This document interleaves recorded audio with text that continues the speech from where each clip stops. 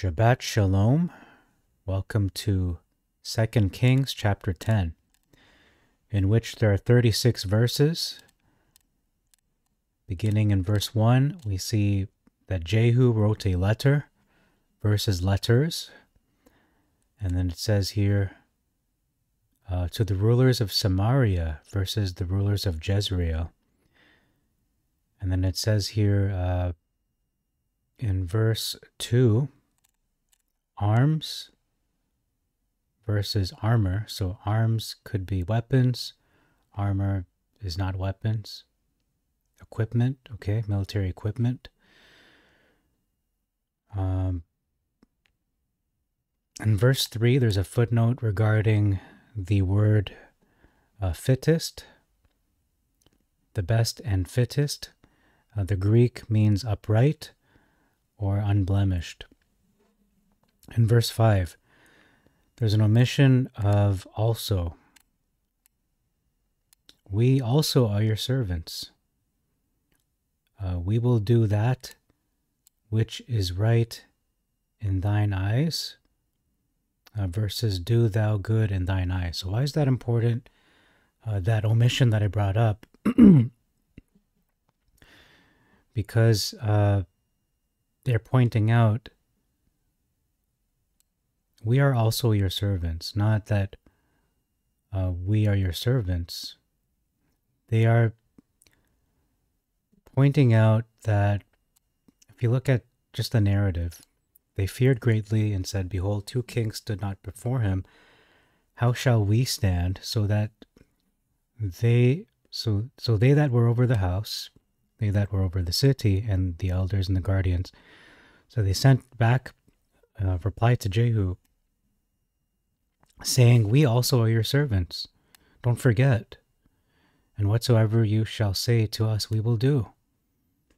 On the other hand, in the Masoretic, it reads as such. So they responded, he that was over the house, the bringers up of children, sent to Jehu, saying, we are your servants, and will do all that you shall bid us. So I don't know if you can pick up on the subtlety, the subtle difference. We are your servants. Whereas in the Septuagint, it seems like they are making a reminder. They're trying to remind him, we're also your servants. I don't know. I think it just seemed like a subtle difference, but it was enough to warrant a mention anyway. So moving on, verse 6. If ye are for me versus if ye be mine. So another subtle difference. Jehu responding to the guardian saying, if you are for me, if you support me, versus if you be mine, that he owns them, essentially. Verse 10. See now these heads, referring to the heads that were brought to him, versus know now. So we can see, no, he's saying, look at these heads, not just know something. Verse 11, acquaintance versus kinsfolks. So it's an interesting word that they use. Why would they say acquaintance? Could that include his kinfolks?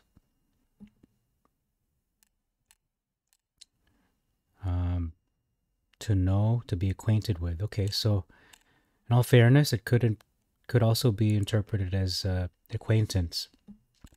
Verse 13, found versus met. So why is this important?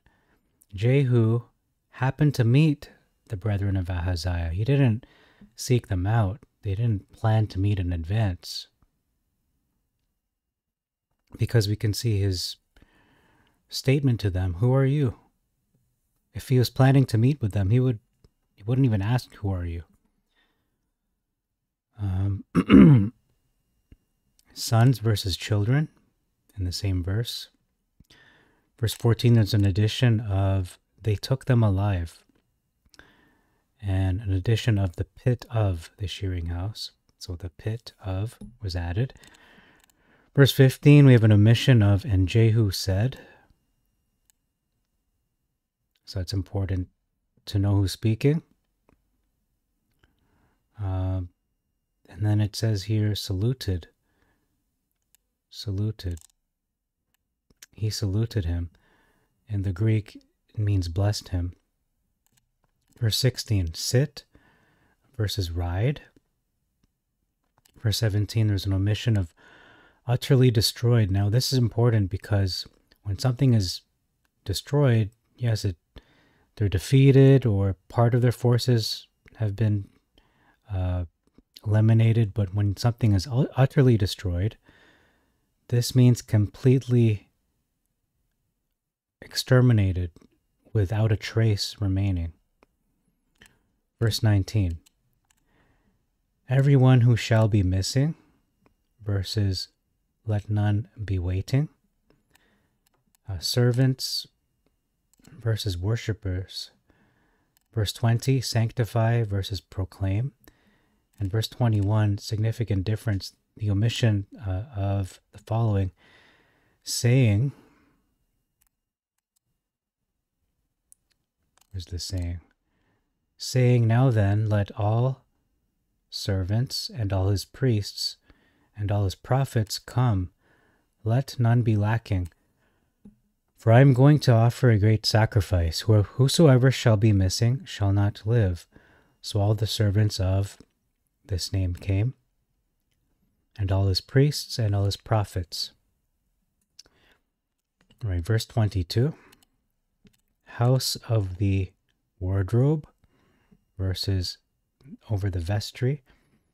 And we see robe versus vestments. Verse 24. He versus they. So he went in. That was Jehu. And then verse 26. Pillar versus images. 27, pillar versus image. And then fourth house, which is a draught house, can mean a sewer, an outhouse, a lavatory, a latrine, essentially a public toilet. Verse 28, abolished versus destroyed. Verse 29, I have just a thought to share in regards to verse 29. Notice how Jehu departed not from following the sins of Jeroboam, the son of Nebat, who led Israel to sin. In fact, he let the golden heifers in Bethel and in Dan remain, which would beg the question, why would Hashem allow that and not warn him?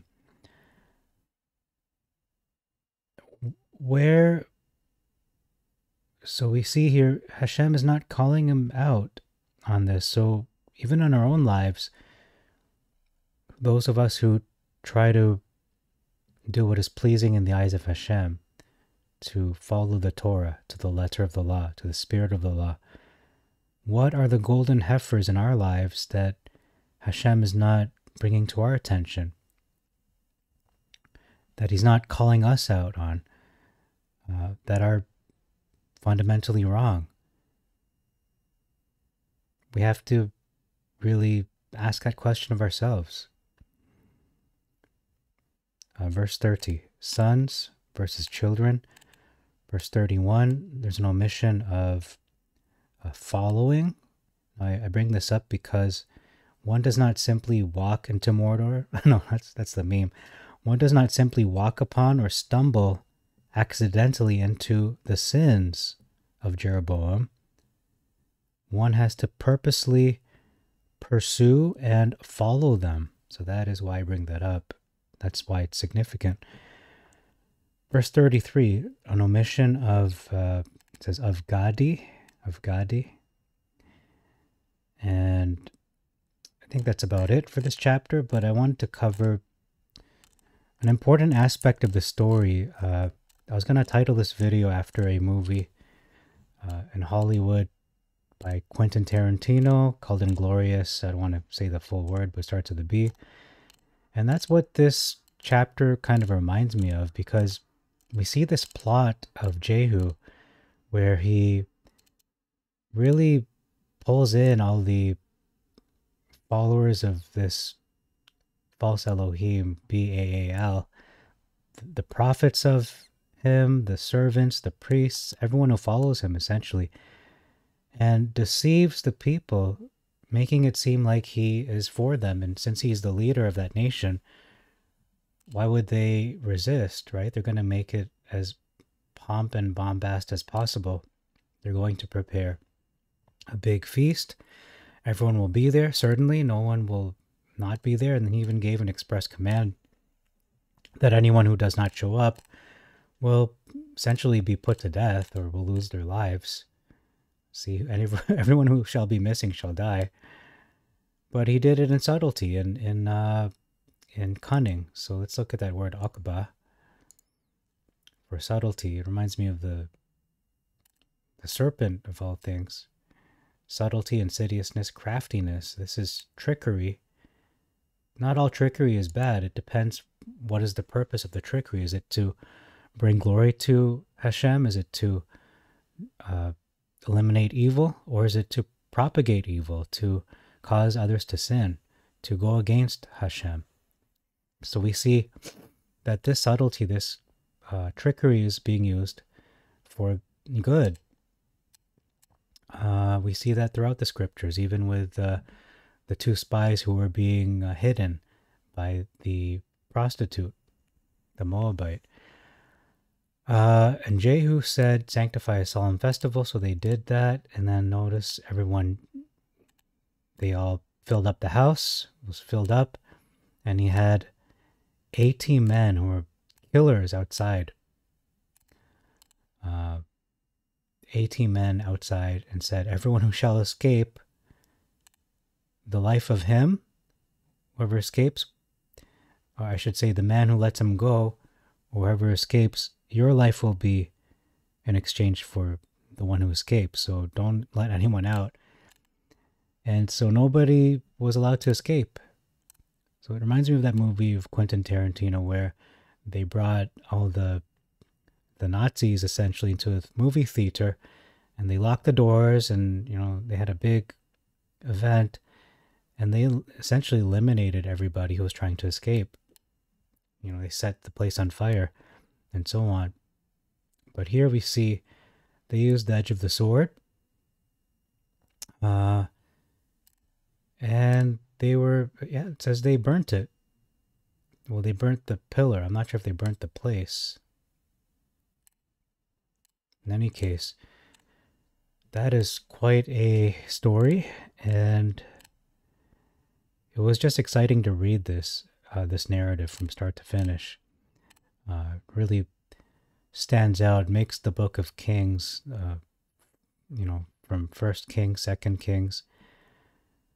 These are some of the most exciting literature ever written, in my opinion. So that's all for this chapter, and thank you very much for your time. So until next time, I bid you all Shalom Aleichem, Assalamu Alaikum, Irini Mazisu, Pax Vobiscum.